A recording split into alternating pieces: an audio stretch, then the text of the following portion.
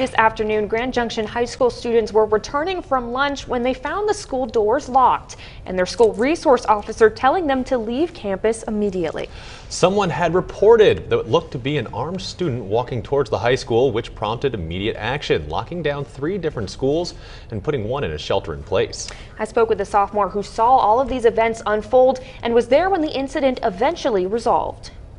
I never thought something like this would happen in such a small town like this. What Julian Conaway is referring to is this: police and sheriff's officers swarming his high school. But that's not how the day started. We usually go down to Sherwood Park right down the street to eat lunch, and it just seemed like a normal day. Started walking back. But at 11:20 a.m. the call came in. Someone was seen in the parking lot of Grand Junction High School with a gun. As we went to the door, we realized they were locked, and our school resource officer here, Officer Evans, told us to go in that lady's van over there and stay put.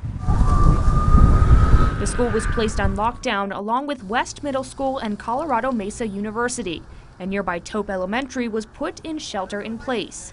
Immediately, rumors began spreading as worried parents and students tried to figure out what happened. There's allegedly a kid inside with a gun. Nobody knows if it's an active shooting or if it was just a threat. The Grand Junction Police Department, Mesa County Sheriff's Office, and Colorado State Patrol arrived on the scene. It's kind of weird when you see sheriffs and usually where you'd see the Grand Junction Police Department and a couple state troopers drove by. And only 7 minutes after the initial call came in, the suspect was detained. I'd say it was about 10-15 minutes ago.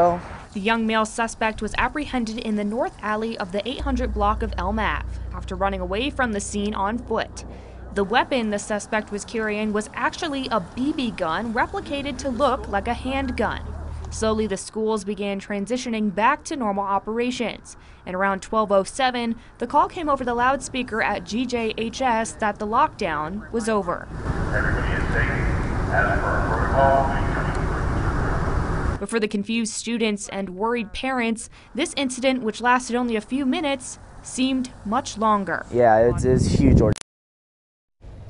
And this is still an ongoing investigation and no further arrests have been made at this time. We will of course update you as we receive more information.